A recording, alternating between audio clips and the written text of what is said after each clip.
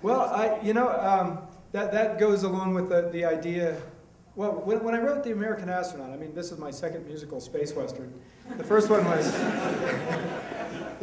autobiographical, and it was very personal. This one was inspired by different things. But one of the reasons I wanted to stick with this was in trying to embrace American culture and do something that I thought was a positive thing.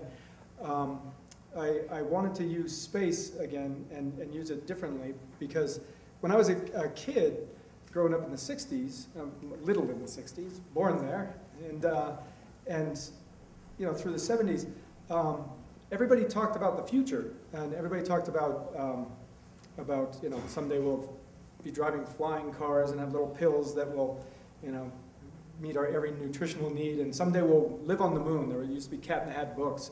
You will live on the moon, and space was it influenced pop culture. David Bowie and Elton John were dressing all kooky and crazy and singing about outer space and rockets, and Star Trek was big, and all these things were happening, and everybody talked about the future, and now people don't do that anymore.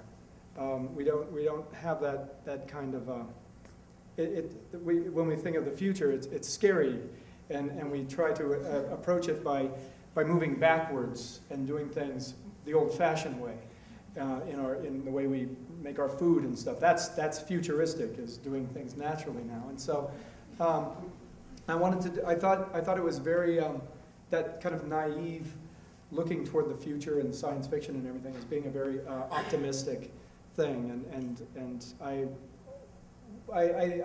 tend to lean more towards films that are kinder than the mean ones, so I wanted to make this nice and kind.